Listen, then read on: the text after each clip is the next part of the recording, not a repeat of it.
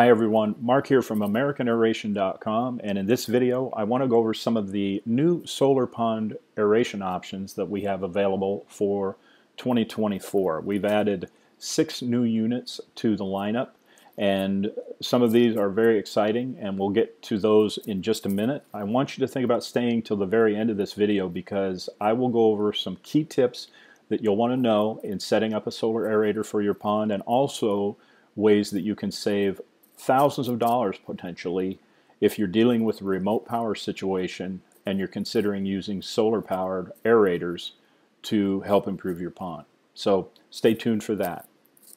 We've added 6 new models to our existing line of solar aerators, and this takes our complete lineup out to 15 models to choose from. This includes systems that are both direct drive, which is daytime only operators, and fully supported, battery supported systems that can run 24/7, which really rounds out the systems, I think. Airmax has brought out a direct drive solar aerator as well as a battery supported model and a solar powered fountain, which is proving to be quite popular.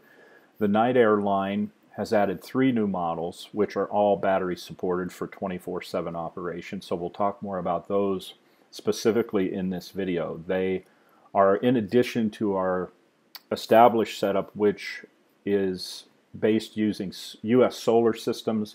Those are direct drive systems, and then the Solar aerators, which are battery supported. We've had those for a handful of years now. Starting off with the Airmax, let's talk about their direct drive aerator. Again, this is a daytime only operator. There is no batteries involved, and it will work shortly after sunup to shortly before sundown. Typically, you can expect 12 plus hours of operation, especially through the summer months when the days are longer. The system has 2 diffusers in it, so it can cover up to 2 acres maximum. As we've talked many times before, if you can get a diffuser down to about 12 feet or greater, it will cover about an acre of pond area. If you lose depth, you would lose coverage. So typically you could see this used in anything probably from about a half acre on up to 2 acres in size. It can handle 20 feet of max depth, which is excellent for a system like this. Uses a 24 volt direct current motor. It puts out 2 cubic feet per minute of air, which is pretty standard for these solar aerators these days. Very competitive, very up to speed, and very equivalent to what you see in pretty much any of the systems on the market. It has 2 ProAir 2 diffusers, 2 stick diffusers, and then the warranty is 3 years on the pump, most of the major components. They have 5 years on the airline and diffuser, and then a 25-year warranty on the solar panels. The sound output, which is pretty important for some people, is around 40 to 50 decibels at about 5 feet away, which is pretty quiet. Airmax also brought out a battery supported model, very comparable to what we just talked about. Again, you can cover up to 2 acres with it, 20-foot max depth. Difference is you can run this out 24 hours a day. Typically it will have full runtime no matter the conditions. Batteries are 2 12-volt AGMs. And then the pump is the same, 2 CFM output for the pump, which is good. Air diffusers are 2 of the ProAir 2 stick diffusers. The warranty is the same, except in addition to the standard, you've got 1 year on the batteries against manufacturing defects and issues. Sound output again is around 45 to 50 decibels at 5 feet away. This particular system is the one that has me most excited because its price point is extremely competitive to the full-time operators. We're starting to see more, thankfully, options in these battery-supported systems. They have traditionally been pretty pricey because I think of, for the most part, of limited competition, but this particular model is one of the best price points I've seen in the type of ponds that it could cover. So I am finding myself more and more recommending this to people where it fits the best.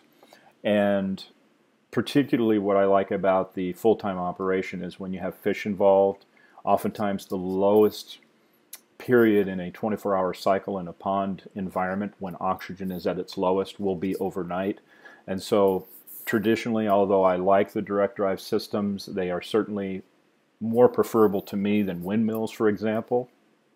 If I have the capability to run 24/7, I will always try to do that first if it's within my ways and means to do so. So this particular aerator offers a very good option for many people at a pretty reasonable price point when you look at the market as a whole.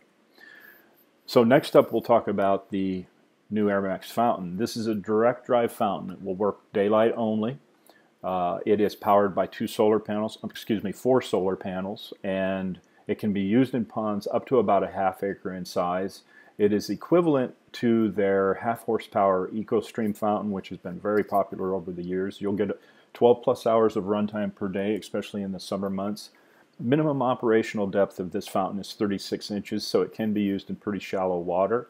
It has a maximum spray height of 14 feet, and there are 3 different spray patterns included with this, so you get a lot of different looks out of the same fountain.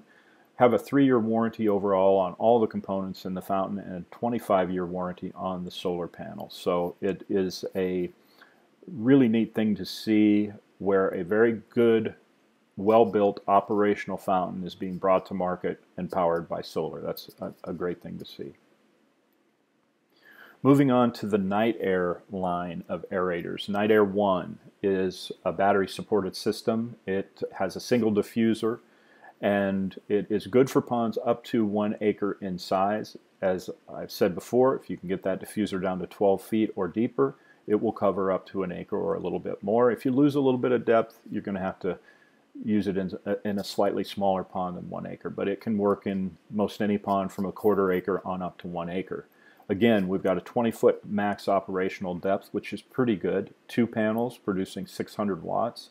2 deep cycle AGM batteries. We've got a 24-volt DC pump. Again, we're in that 2 CFM range at 2.2 CFMs. It's actually rated as one of the better performers in the solar pump aeration lines. A single dual plate diffuser is included, 100 feet of 1/2-inch weighted air line, and then it has a 2-year, 5-year, and 15-year warranty. That would be 2 years on the pump and major components, 5 years on the airline. I believe it's 15 years on the diffuser, and then you've got a lifetime warranty on the cabinet. The NightAir 2 is also battery supported for ponds up to 2 acres in size. Again, a 20-foot max depth, 600 watts of power, 2 deep cycle AGM batteries. It's still using a 24-volt single DC pump at 2.2 CFMs. You've got 2 single plate diffusers this time, which allow you to spread that air release out in a much wider area. 200 feet of 1/2-inch weighted air line, and again the warranty is the same as mentioned with the NightAir 1. And then we have the NightAir 3, which is a 3 diffuser system. Again, all of the specs are very similar. Single diffusers, 3 of them are included with this kit, and again you are basically using multiple diffusers to spread the release of air out on a much broader scale. On larger ponds or more shallow ponds, you typically want to use multiple diffusers, and you want to spread them out to be able to circulate the vast majority of the pond volume, turning it over. And a single diffuser, in some cases, let's say you have an elongated pond that's really stretched out, it just simply won't affect the entire water body, but when you spread the release points out, you get a better effect. And this comes with 500 feet of 1/2-inch weighted air line included, and then again, the warranty is the same as the other NightAir systems we just talked about.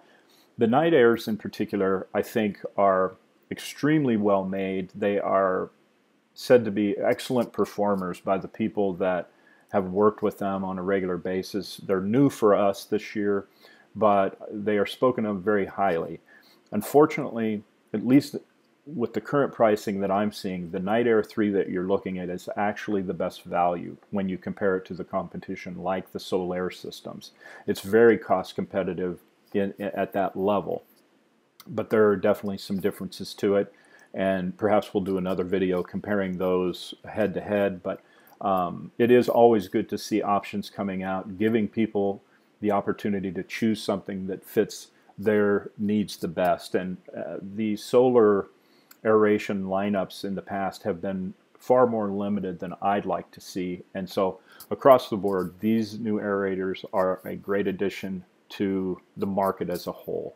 And we've certainly enjoyed, having them and talking to people about them, because particularly when people do their due diligence and they fit one of these right to the ponds that they have, they're usually very happy with them. I want to go over very quickly before we close out a couple things to think about when you're choosing a solar pond aerator. So first and foremost, I'm not an accountant or a tax advisor, but typically you should look into the solar tax credit if you make a purchase of one of these systems. For 2024, I do know that it's a 30% tax credit. Check with your accountant or tax preparer, see what you can get in terms of benefit there, but you should find some benefit on that solar tax credit. Now, my order of preference for alternative power aerators, I've done a video on this more comprehensively, but very quickly. We have windmills and we have solar aerators and the different types of solar aerators, which we talked about here. My order of preference is always to run as long and consistently as I can in my day-to-day cycle. In other words, 24/7 is the goal. If I have power, usually anywhere within 1,000 feet of the pond, I'm going to actually consider looking at running a burial airline from my pump, which is by my electrical, and I will run a burial airline to the pond edge and then work from there to get the weighted airlines in there and diffusers at the bottom. And I can operate very effectively even at a distance if power isn't right by the pond. And the goal is I can run 24/7. Also, typically these setups are less expensive than solar aerators would tend to be. But if you don't have power anywhere close, my next choice would be a battery-supported solar system for full-time operation. That's the goal. If fish are involved in the equation, very important to you, you really want to consider full-time operation. Next best, in my opinion, would be the direct drive solar, because they will operate every day consistently, usually through the daylight hours, to the point that you can run dawn till dusk, and in the summer, that's a pretty good long run time. Windmills would be my third choice, and my only issue with windmills is, except for some very specific circumstances, when winds are strong and consistent, mostly consistent is the key word here. A lot of people get the windmills and they are unhappy with their consistency. Their inconsistent operation would be their biggest issue, because if you have no wind, you have no air.